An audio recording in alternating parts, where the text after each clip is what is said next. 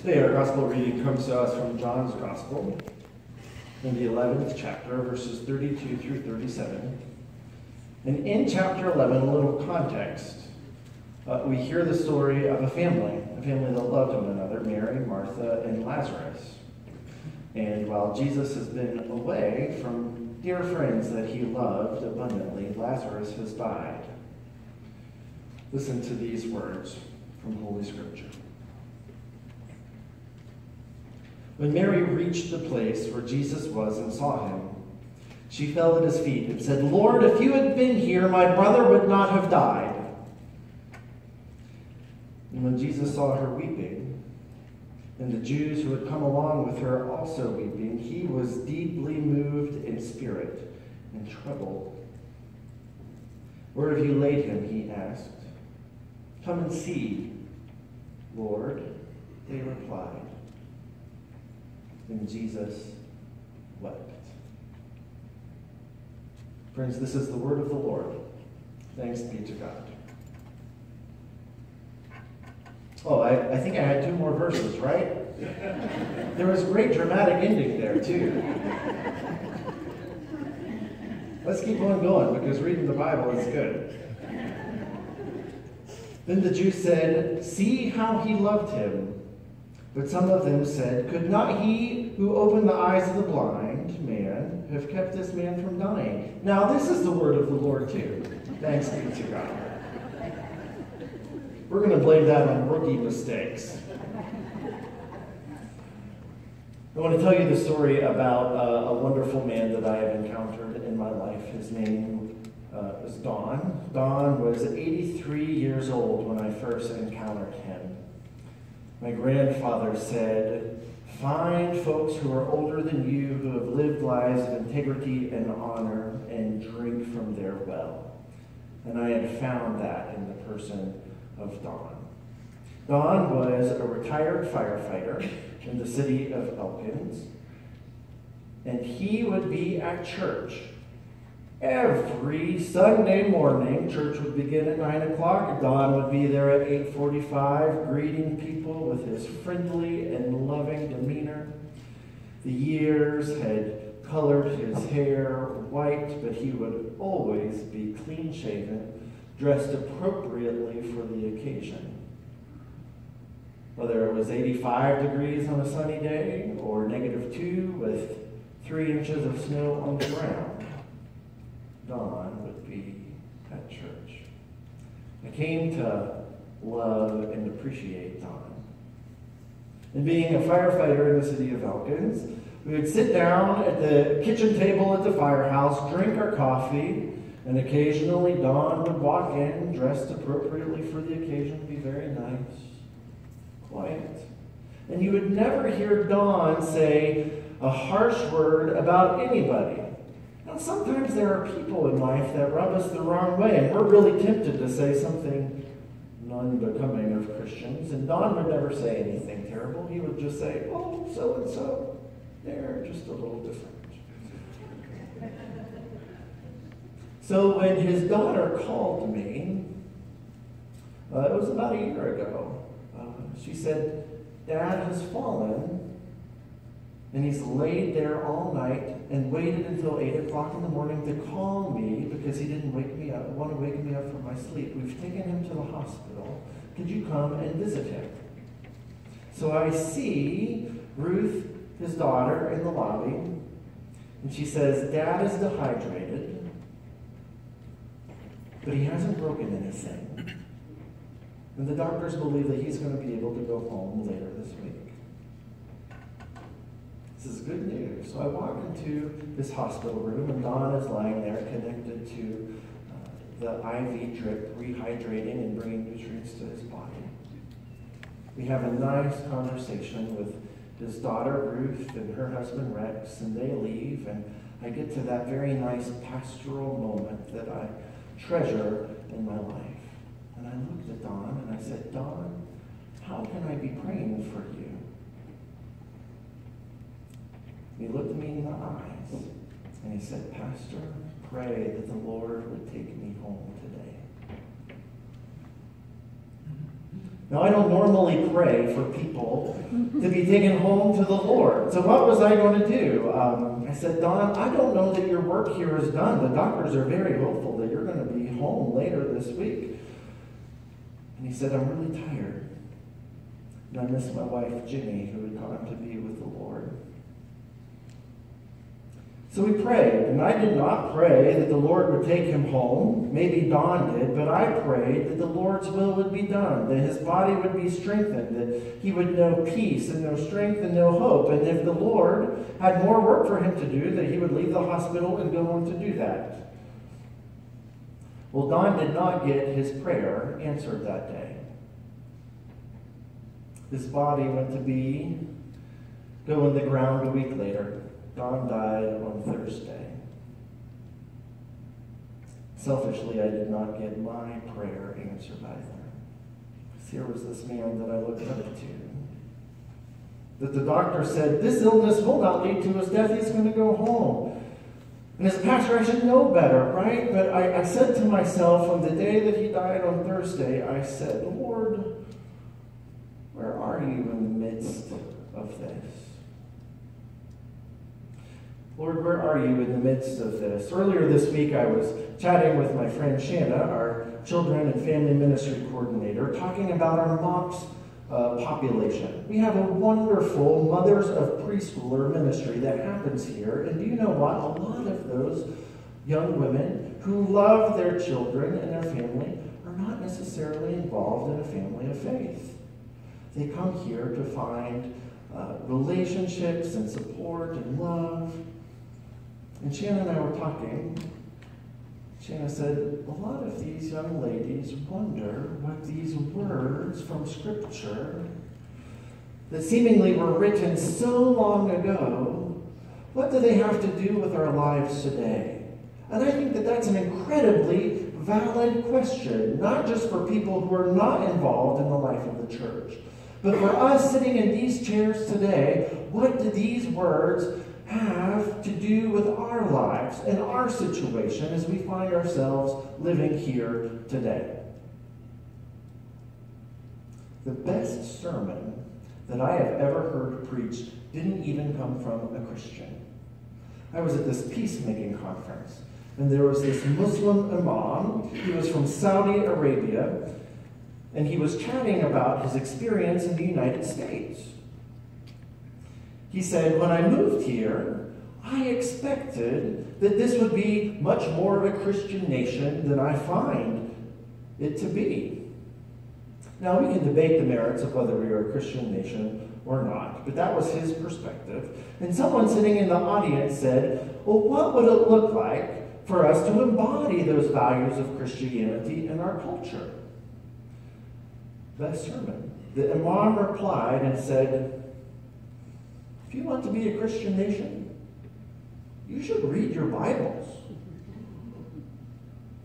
For folks who haven't read Scripture, or for even those who do, occasionally, some more often than not, read Scripture, I believe that we find in these sacred words the stories of our faith ancestors, the story of our lives. For when we come to John chapter 11 that we read earlier today, we find ourselves. We find a family unit, Mary, Martha, and Lazarus. We find Martha, who worked too much. We find Mary, who is criticized for not working enough, but rather adoring Jesus too much. All those wonderful ladies that we find in our churches today. We find Lazarus. We don't know much about his story, kind of like the men in our congregations today, except that he was dead. We find in this story from John chapter 11 that Jesus loved this family so much. He had heard that Lazarus was sick, and he had work to do in Bethany, so he stayed there 2 days longer. And then he was going to go back to visit Mary, Martha, and Lazarus. And in this story in John chapter 11, we encounter that human condition where we find grief and sadness because Jesus wasn't there in time to see Lazarus before he had died. Lazarus was dead. In fact, Scripture tells us that his body was already beginning to decay, and it smelled. Jesus loved them so much. And we hear the grief coming from both Mary and Martha, who both said, Lord, if you had been here, Lazarus, my brother, would not be dead. And tell me if any of you are brave enough to admit that you haven't said something similar in your own life. Lord, if you had been here, this situation would have turned out much better. Lord, if you would have been in that hospital room, my friend Don would not have died. Your power is greater than his. And not even moments when we face the great mystery of death do we wonder, oh Lord, where are you in our relationships that we have in our family and our homes, when we encounter love or the broken love between two people, husband and a wife, or a parent or child, or friends. Lord, if you had been here, this terrible thing would not have happened. Earlier in John chapter 11, in the midst of this story, when Jesus was first told about Lazarus, he said this to his disciples: this sickness will not lead to death. So is Jesus wrong? Lazarus died. Now we encounter at the end of chapter 11 this fabulous story of resurrection. Jesus wasn't the only person who was resurrected from the dead. We have this guy named Lazarus, whose body had been decaying. We experience a family grieving, and Jesus said, for this my glory will be revealed. And he called into the tomb and says, Lazarus, come out. And we encounter this wonderful miracle. So even though Lazarus has died, he now lives again in the story of the Scripture. This is not the sickness that will lead to death. Jesus was right. But has anyone seen Lazarus walking around today? This 2,000-year-old man. Again, Lazarus eventually died. This is not the illness that will lead to death. So what was Jesus talking about? Some of you may have heard this 19th century theologian, philosopher named Soren Kierkegaard. Soren Kierkegaard takes the scripture, this sickness will not lead to death, and he asks the question, if it wasn't this illness that brought about Lazarus' death, what would it be? He says, as Christians, we who believe in the resurrection know that even our physical death, when Lazarus died again, did not lead to his death. It led to life eternal. So as Christians, we who believe know that none of our illnesses, none of our pains, sicknesses, sufferings, broken relationship will lead to our physical death. We know that. What was Jesus talking about? What are those things that lead us to death? Kierkegaard wrote a book called The Sickness Unto Death.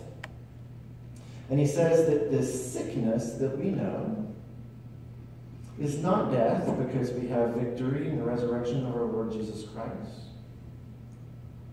The sickness is this psychological, I would dare say spiritual perspective of despair.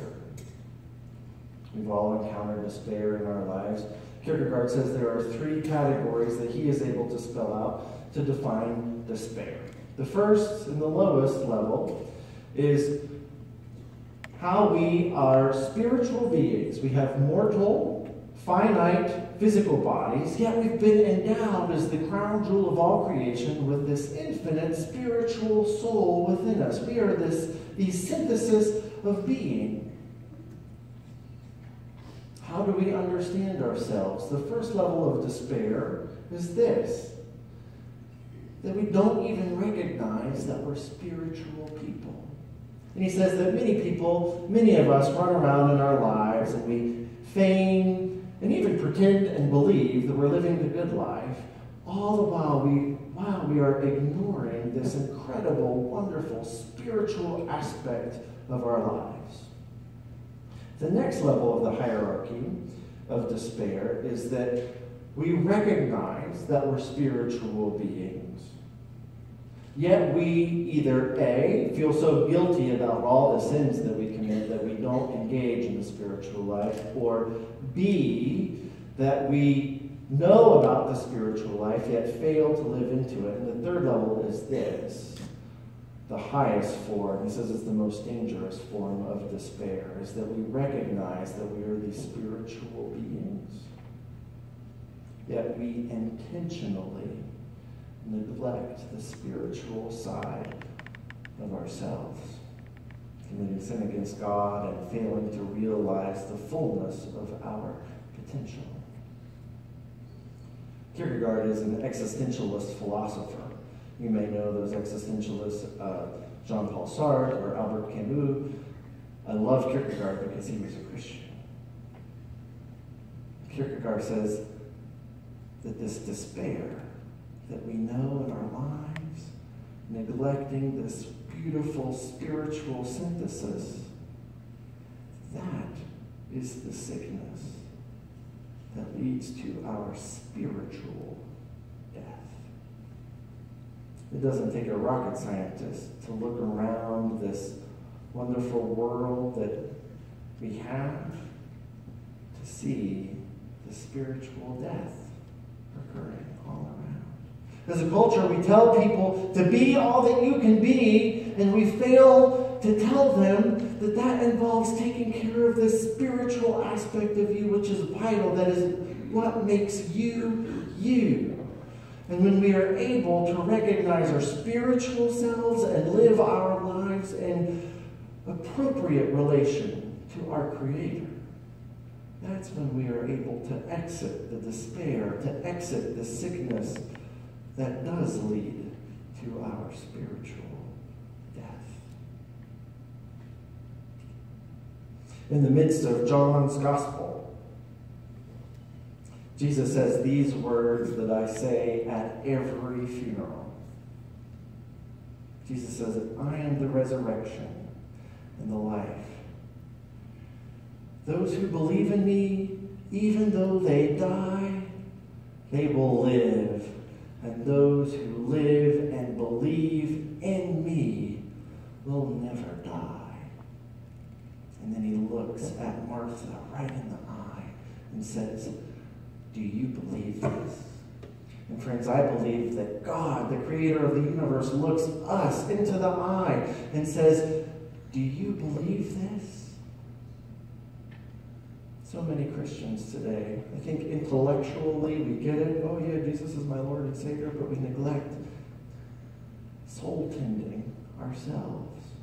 And despair enters into our life. And we have this sickness that leads to our spiritual death. But if we are able to live appropriately, individually, in community, with all of our being, seek that relationship with the creator of your fantastic synthesis of finite and infinite, all wrapped up in the beauty of you, if we are able to rest in the arms of our Creator, growing ever so deeply every day. We can intellectually know that death has no claim upon us, but we can live existentially without that despair, and in the goodness and hope and abundance of our Lord Jesus Christ. Let's go back to that hospital room in Elkins with Don. Don died. His body went to the ground. Yet even in the midst of his death, Don lived. Don lived without fear, knowing the goodness of his Lord that was calling him home, the love that he had for his wife. How are you able to live? Now, none of us are sitting in a hospital room right now. But I wonder how many of us are sitting in the hospital room for the spiritual health of our souls. How I'm the resurrection and the life, says the Lord. Do you believe this? Friends, my prayer is that we may believe and know the goodness and abundance and eternity of the love of our Lord Jesus Christ. Amen. We come to the time of our offering.